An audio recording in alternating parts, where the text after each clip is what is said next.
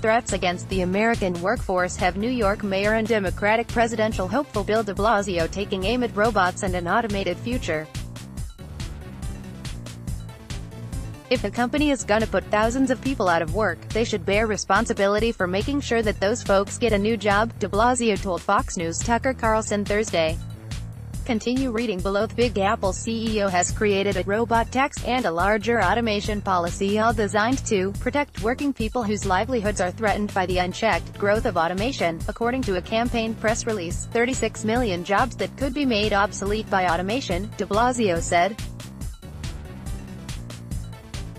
"We are talking as early as 2030. His robot tax would require corporations where automation eliminates jobs to pay the equivalent of 5 years' worth of payroll taxes up front for each worker whose job was eliminated." New York City Mayor Bill de Blasio, AP photo, Michael R.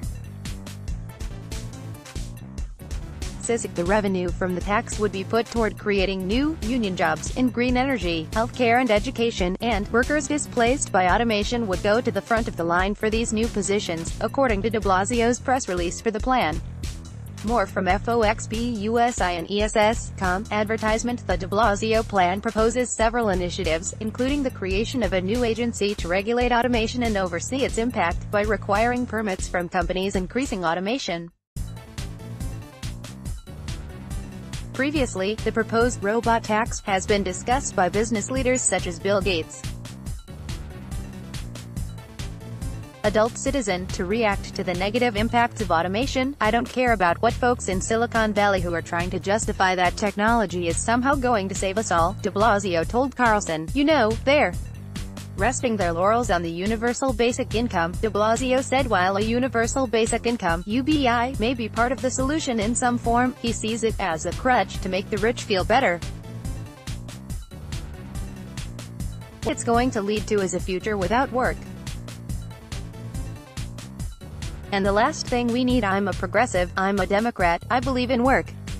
And I believe work gives people a lot of value, a lot of meaning. And we need to protect work in this country, he said.